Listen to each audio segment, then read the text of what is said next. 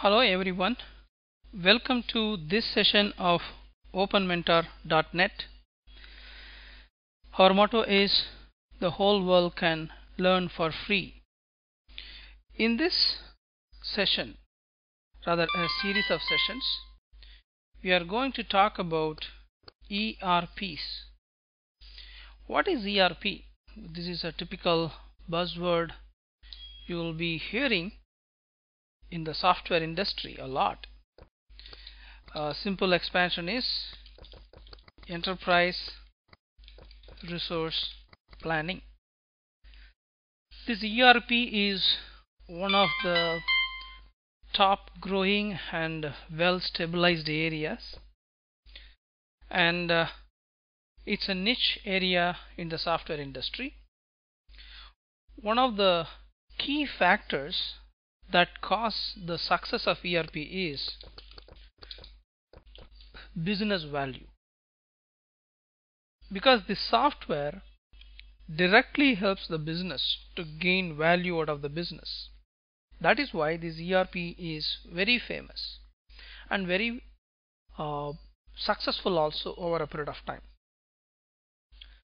In this session, we will be talking about the background of ERP, some of the common modules of ERP. Then in the subsequent sessions, we will be talking more about each and every module of ERP. The very specific way this evolved is over the last 2-3 decades.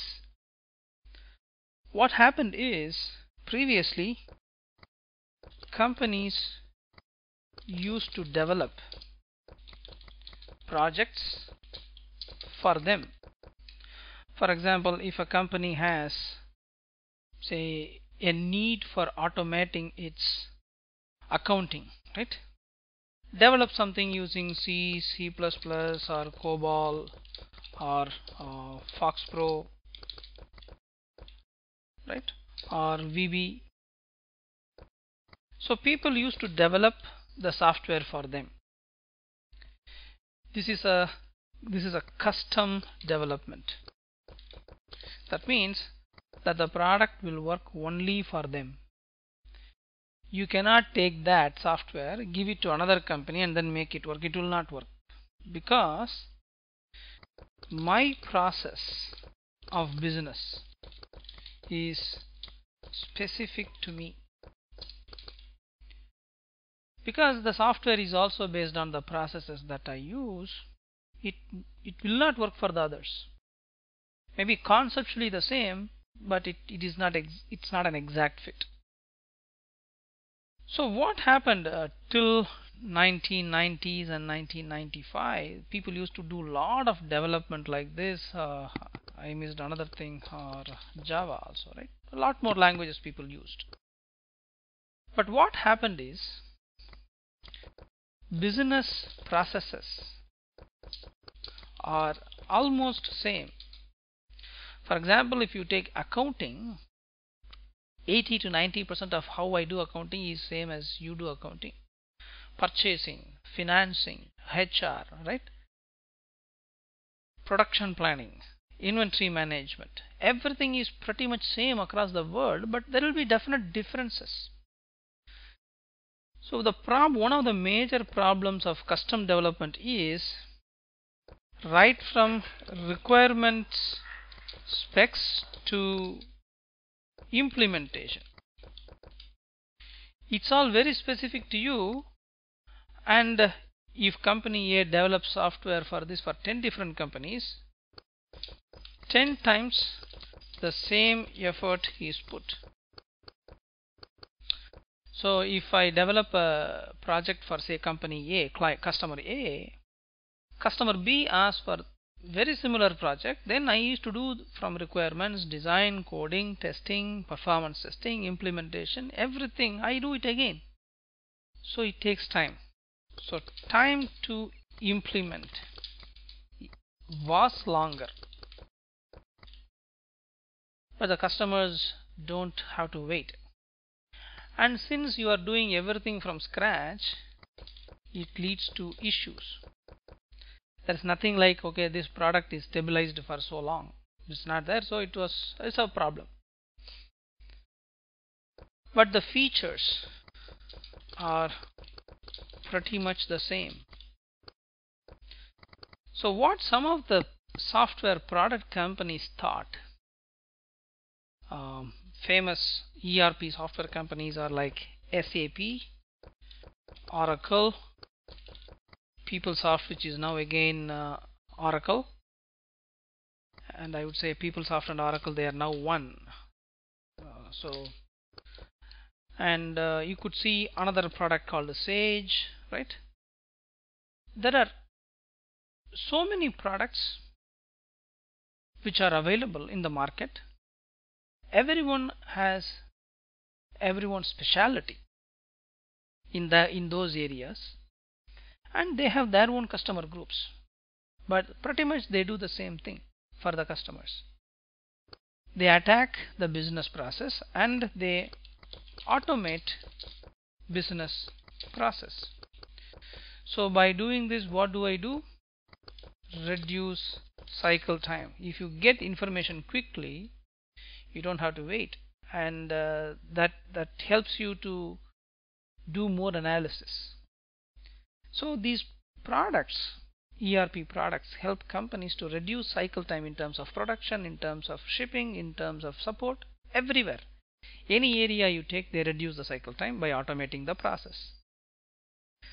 So these companies thought, okay, based on consulting experiences,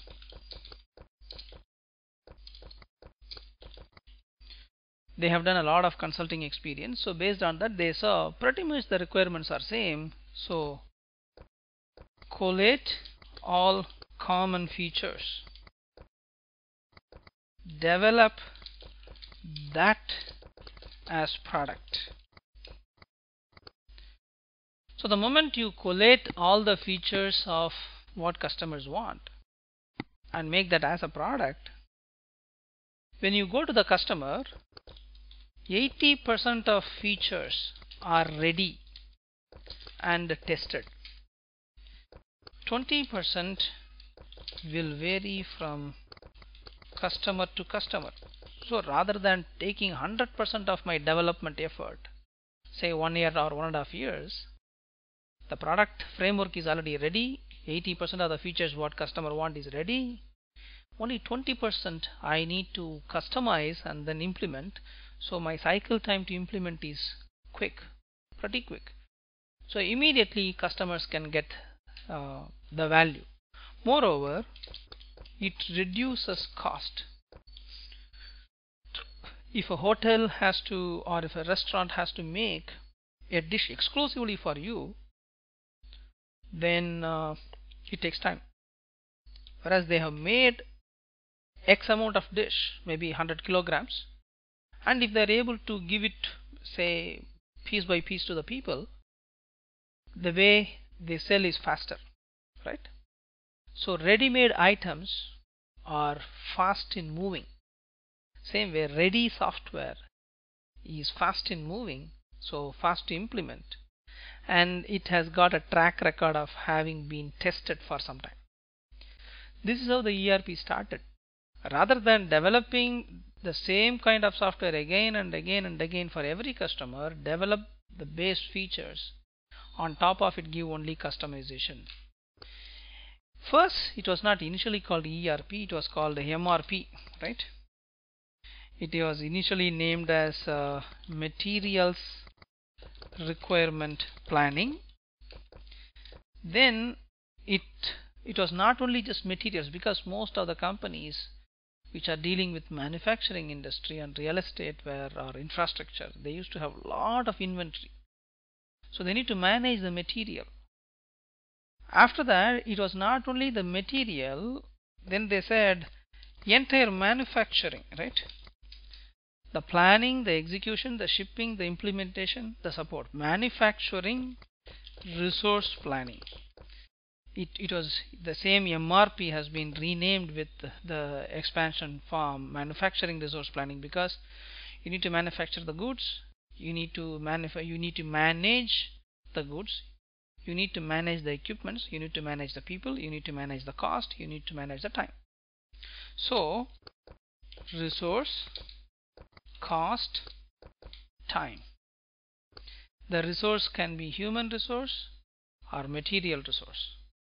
If you are able to manage these three well, then that is what is called ERP.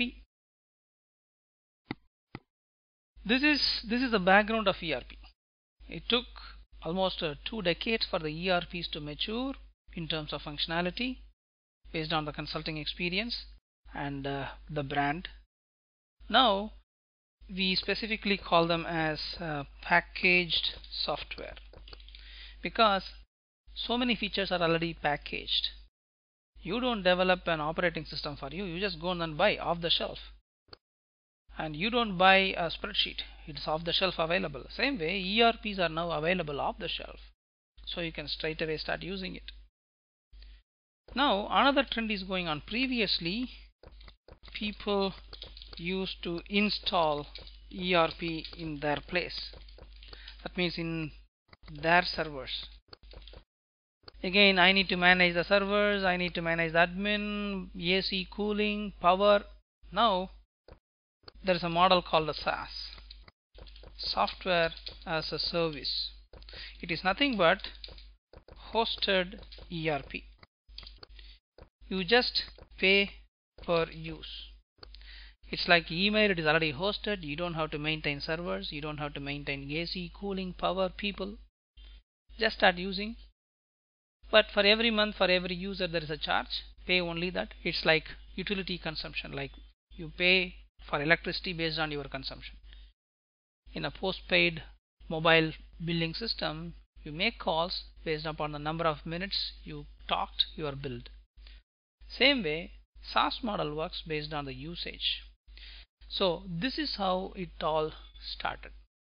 Now ERPs are available in SaaS model also. Hope this is clear.